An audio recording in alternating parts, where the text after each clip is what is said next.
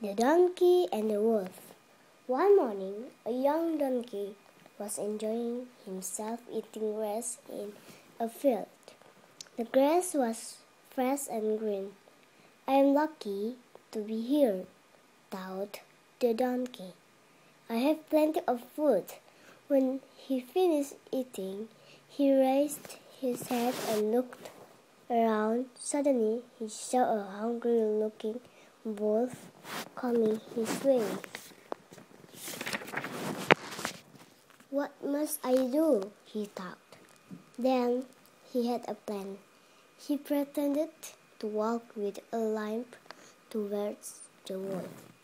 The wolf was surprised to see the donkey walking towards him.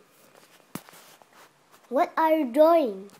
Why don't you run away?" asked the wolf. "I can't run away from you. You are going to eat me anyway." "What waste time," replied the donkey. "You are right," said the wolf. "But you can't hide behind the trees or in the cave. We could play a game of hide and seek before I eat you." "That would be fun." Yes, said the donkey.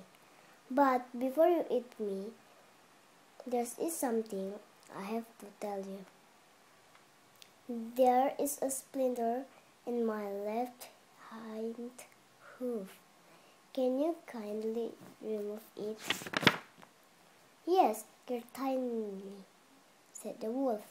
The donkey raised his hind leg slowly for the wolf to see. "Where is the splinter?" asked the wolf.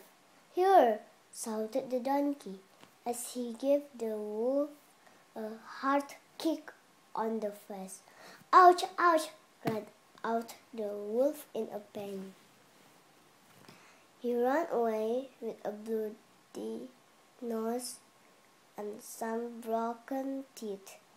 "You tricky little donkey! I'll get you next time!" shouted the wolf angrily.